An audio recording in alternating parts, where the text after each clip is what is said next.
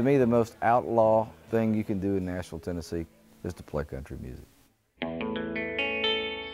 When burdens seem to overcome that higher power who's faithful and refuses none. I hadn't recorded in a while. I got real sick of playing the game. And that's all the music business is a game you play. Let's sing it, shout it, walk it, talk it, that higher power. Well, I was hoping and praying that this kind of song would get people to listen again.